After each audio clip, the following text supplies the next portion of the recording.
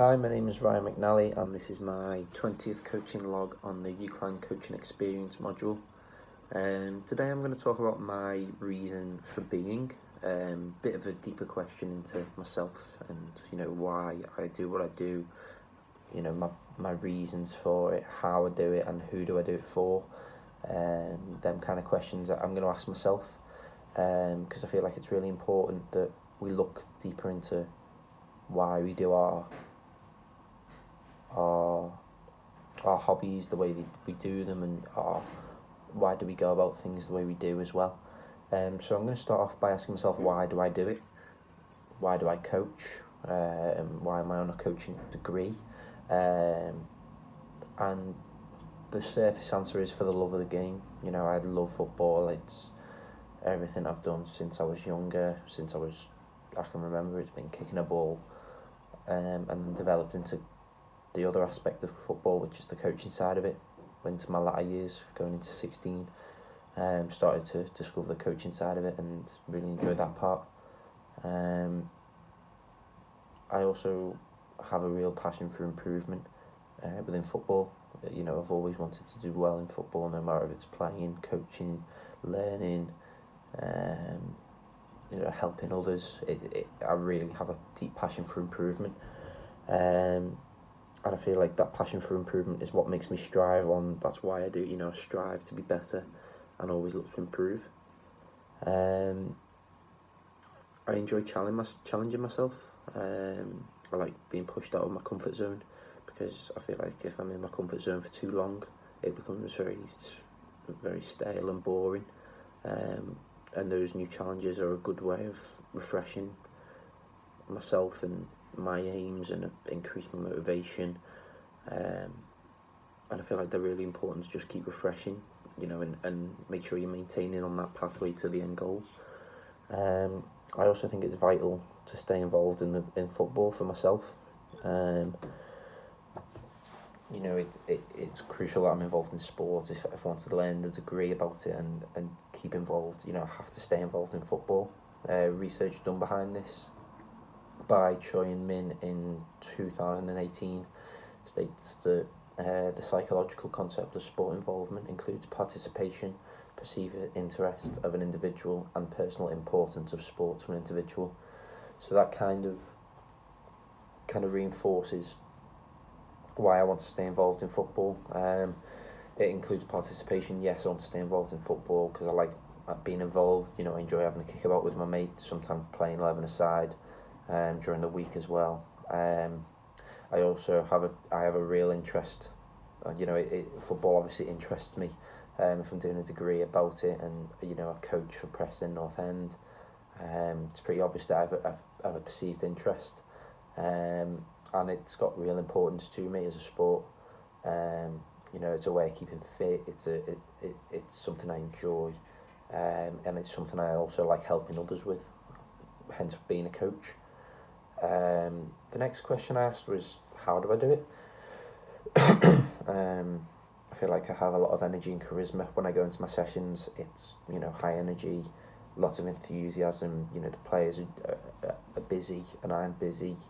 Even if it's just impression management of looking busy and looking energetic. If I've not had a great day, I can still turn up and put on my face that I'm energetic and I'm very, very charismatic about what I'm doing and why I'm doing it.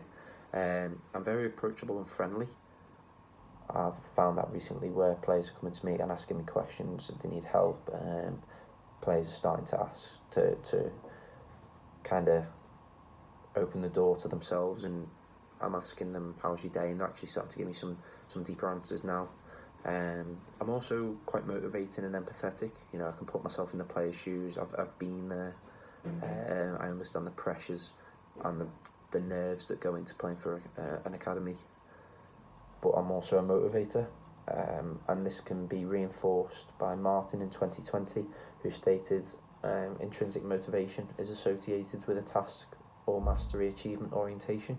So I like to help them set them tasks and help them achieve the goals. For example, we use PMA, which the players and parents can see, where we highlight their strengths and weaknesses and give them targets. So I am setting them targets and then on a weekly basis helping them motivate them to achieve them towards their goals. I'm also quite trustworthy and reliable. Like I said before, the players are quite happy to have a chat with me now and talk about other things than football that they need help with, and I'm quite reliable. You know, I'm going to turn up to training on time, early to prepare for the session.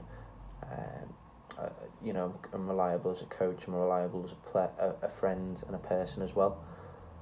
And I feel like they're all really key aspects of almost a coaching framework, personality-wise, to have. You know, the really good set of characteristics that you can use subconsciously almost.